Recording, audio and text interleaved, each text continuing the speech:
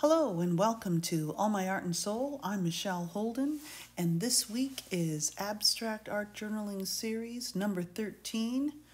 And I'm going to talk about subtle values that happened in this page.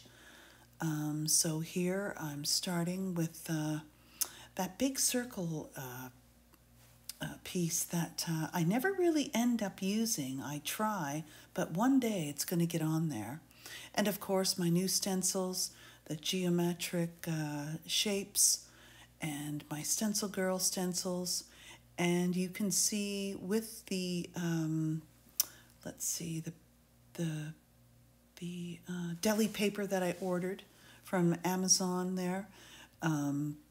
Just trying some different papers, so I just grabbed a whole bunch. I probably grabbed too much, and then I had so many choices. This one was a difficult page for me just to get through it. Some days are better than others, and I'm sure we can all relate. So I've gessoed the surface, put the tape around, and next I'm going to use some mixed medium, matte, and just paint around the edges just to stop any bleeding. Depending on what I'm using, if I'm using more collage, more paint, and now I'm showing you the turquoise paint colors. So I use a mixture of Liquitex, Artist Loft from Michael's craft store, and then your basic Liquitex, a really nice quality paint. And I'm trying to focus in on simplifying my palette, using blues. Still haven't discovered a lot of the layering that I'm looking for, and still need to do more exploring. And I think, as I've mentioned in the previous video, I'm going to start expanding onto other substrates, multiple substrates, the wooden panels, and show you how I work on those. And yeah, it's just time for a change. This is a nice 11 by 14 Canson mixed media paper. It's been great, but I really still prefer the thicker watercolor paper. And that's what I was painting my Of Earth and Sky abstracts on, and I do promise to get back to those.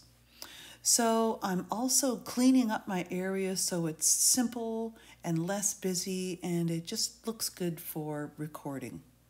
And in this palette, before I just let it dry and add some more colors, just a couple, I think it was a yellow oxide, very similar to yellow ochre, I'm just playing with the idea of just atmosphere and soft edges. Using different blues, different values. So I start with a pretty strong tone, and then I start adding a little more white, and not with a particular direction, not really liking those brush strokes, so that I'm going over them with a brayer, thinning out this layer, and then of course it allows it to dry much more quickly. And then of course that beautiful light blue, it is very opaque, so it is a very good covering paint for layers. Manganese blue is so very transparent and useful in other ways. So getting to know which paints, opacity, translucency are good depending on what you're wanting, and then we're building up these experiences, and then acquiring some preferences. So I'm still in that stage before I work on my big canvases. I just still haven't found the combination of layers that I'm liking that really get that feeling. I have no idea yet what I'm gonna need, but I'm just still going to keep exploring. So I've got black, I've got, I believe, what is that? Anyway, that very strong blue with the turquoise, the light blue, and the white. My other favorite is Payne's Gray as well, and it's very transparent. I didn't use it for this page, but I definitely will try it with experimenting with more blues. So I'm just sort of just getting some areas down. While I'm looking at it now, I could have made it more dark to light, and of course just drying that with my little dryer. And then thinking, okay, I want to put some pieces down, some collage pieces, but I don't want a high contrast. So I'm using similar with blue. And then if it is a high contrast, say the yellow, ochres, oranges, I want to keep the ratio low. And I think that is going to have a huge effect for the feeling that I'm looking for. And as you can see, I'm just putting things down. I'm not liking the black, staying away from that typical dark.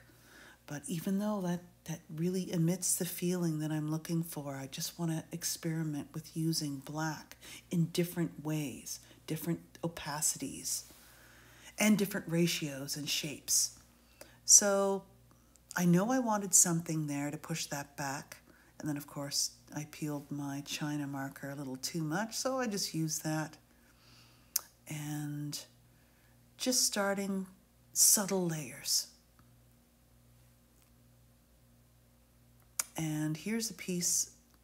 See, if you just use different designs, and then I jumped to, so what I did is I let that layer dry, and then I added a few more colors to the palette, used the stencil, and I apologize for where this little piece of video disappeared. I don't know what happens when that occurs. I think sometimes it didn't download, but I will try to watch that in the future videos. So anyway, so once you get layers down that you like, so I did end up adding black, and then of course the newsprint paper, the neutral with the black mark on the upper left, and now I'm seeing it's now turning into a simple grid or quadrants. And that big blob that I just finished circling, that's done with ink on just ordinary copy paper. So then I just start dripping some more inks. I use, it's acrylic ink, so blues, neutrals, even some gold. And of course, I've really been attracted to the bamboo skewers in the types of very thin lines that they make. And of course, I didn't really like the blobs, so I'm rolling them out because I'm always liking the surprised oval shape that the brayer creates, and depending if you go horizontal or vertical. So then pushing another layer back and putting it on very, very thinly. You can see those geometric shapes.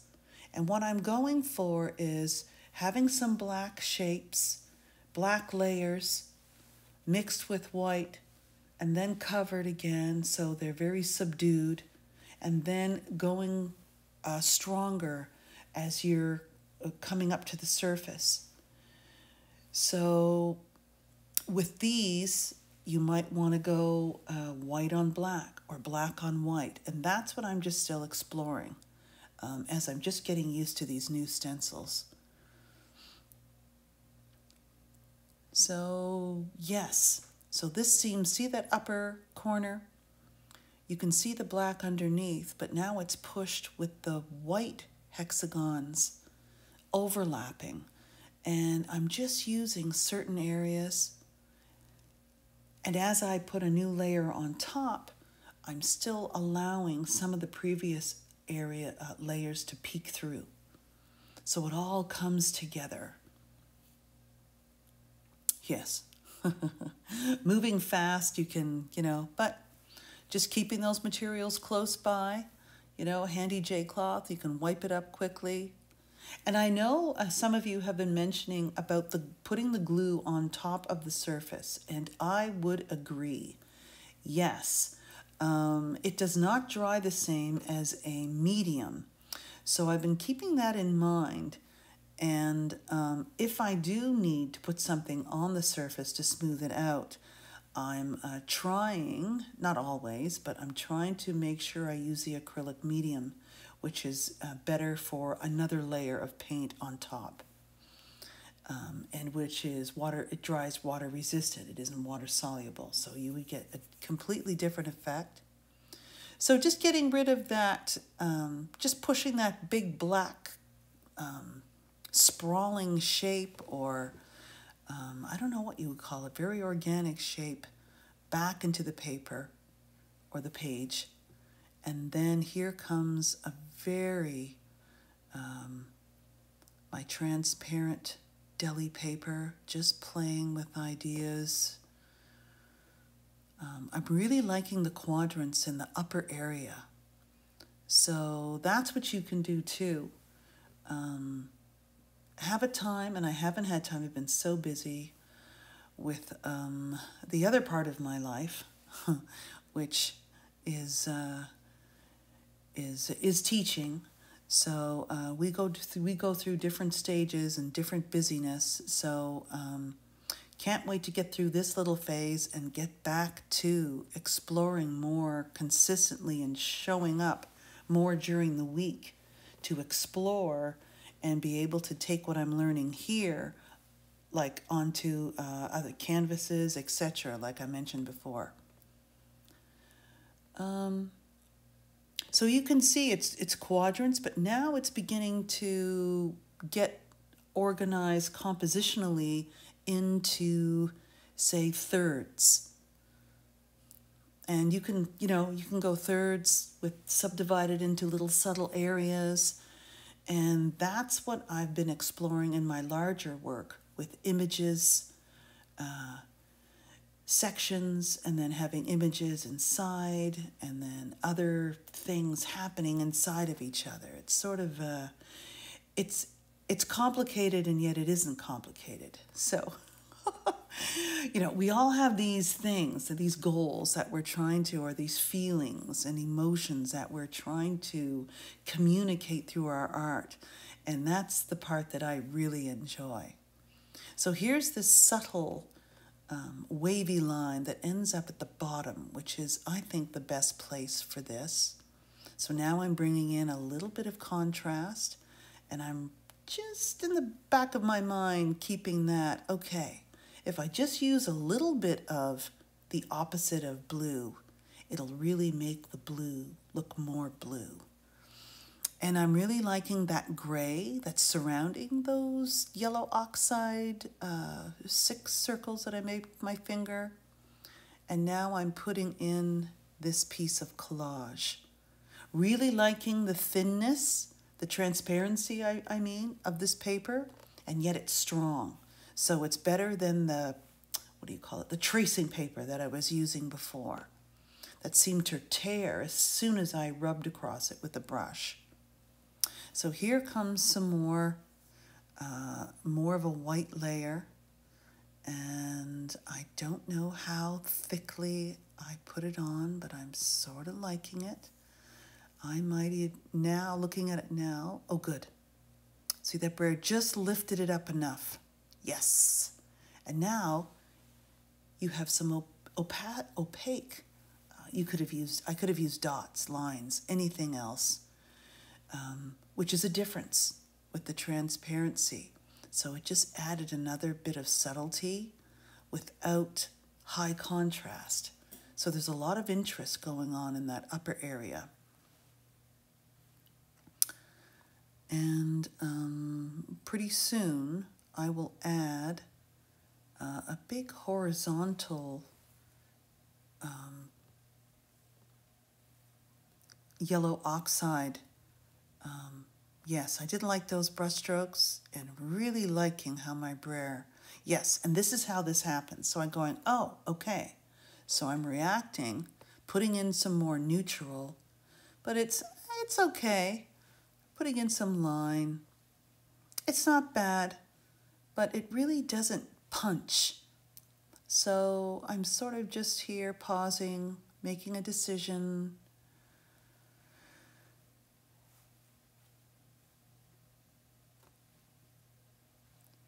Oh, and this is my go-to. I didn't want to, and that's why I was pausing, but I really like how these opaque circles overlap this subtle layer and push it in the background.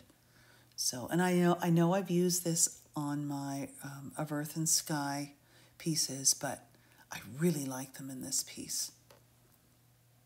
And then again, I like I said, I end up putting a nice horizontal, high contrast area of yellow oxide in there.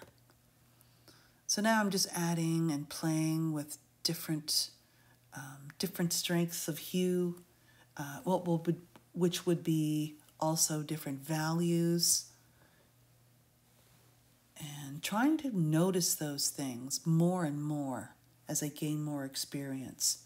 And this doesn't happen, well, for me at least, it doesn't happen overnight.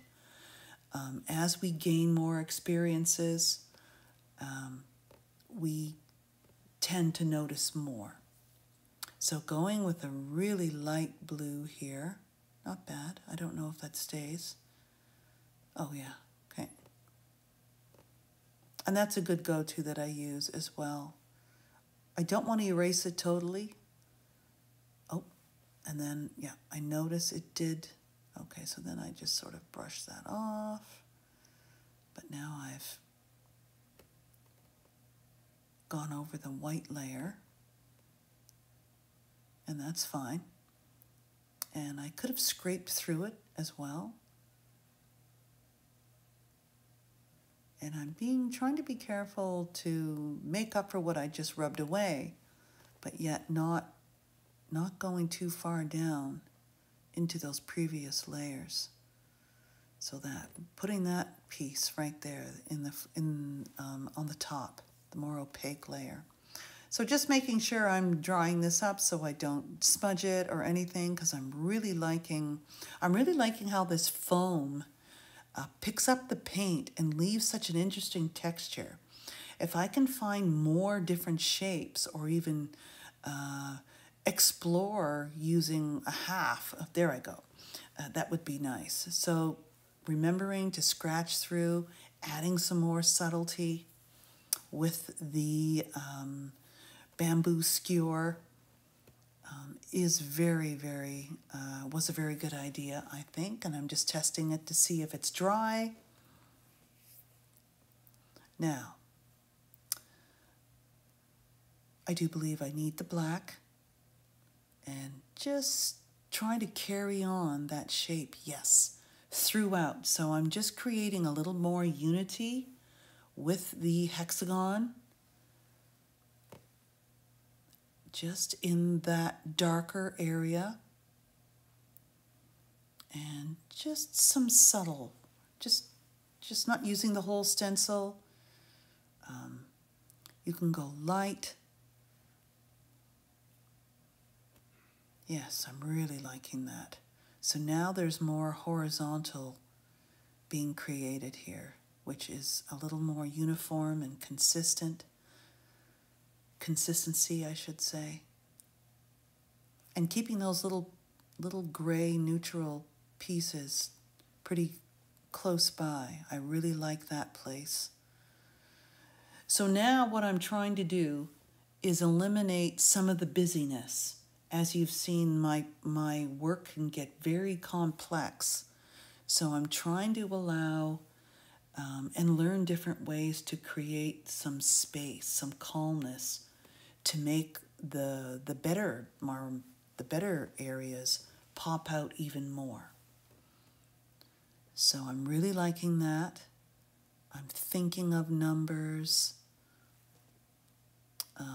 Where should they go? Should they even go in here?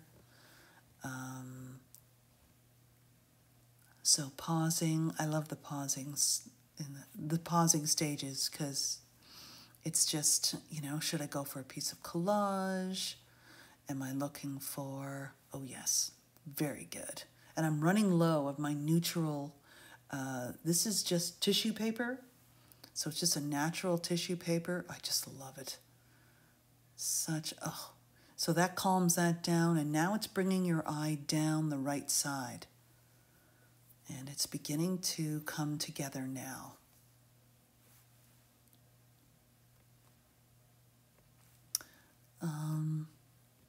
I like to use glass with my palette. I find, and I'm trying to not put so much paint out for a page, compared to a painting. I find that has taken a while. And I hate to waste paint. So now I just let that dry, took a peek, and decided, yes, it really needed a nice thick line, which is such a difference compared to those circles and the hexagons, and it just added this beautiful area. And I'm noticing the stronger the hue is looking better than just the very light value that I started to apply. And then just caring, and remember, we're trying to look at the painting as a whole. And if you're, of course, that was the only area that I wanted that. And I already had some ochre or oxide in the lower right and across the lower bottom area. So I'm going for my grab of subtle little pieces. And whenever you're doing that, it means you're coming near the end. So I think I'm past the tricky middle stage at this point. Of course, I'm really wanting some text. I have not yet purchased any text from Etsby or the writing or the old antique text. Leave a comment if you have a good resource, or if you've used some that has been very successful, and we can share where we can get these different things, these different items. So I've got a circle punch that I got from Michael's, and as I was putting those circles out, I noticed the subtlety. This piece is heavily textured. It has that neutral light, and I just love it there because it doesn't stick out. It adds that interest without overpowering the horizontal row of circles. And these really cool shapes down below that add just a little bit more of the blue and orange, or blue and ochre. And those were cut out from papers that I've made just rolling with my brayer after I've had a painting session and using up the paint from that palette. Oh, I really like that. Old textbook or library, and then putting that text on that side, lightening that up. I really like that. And then trying to carry down the eye. So thinking, the 369, different symbologies that I use, trying to do that swooshy thing with my finger. And I still, it's not bad, not bad. Oh yeah, that's much better than I scratched through it. And I like that it's thicker to thin, so now it's on an angle. Very cool. So finishing up, coming into the details. And I think now, looking at the top left with those dark dots, the eye does go up there. I may have put a little bit of white, maybe push those back a little bit more. But other than that, maybe even use a little bit of these splashes a little bit more heavily. But remember, you can always come back to your pages and make those adjustments.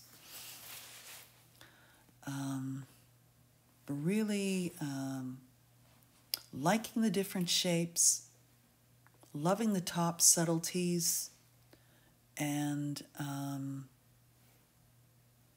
just finishing up with some last decisions And I'm being careful not to overdo it. And I think I'm going to start removing the paint soon. Oh, so there we go. So carrying that light blue through across to where that text is and breaking up that middle, that heavy dark area where the eyes seem to stay, which I notice now. And when you're working intuitively, you do things that you might not notice while you're doing them, or the why.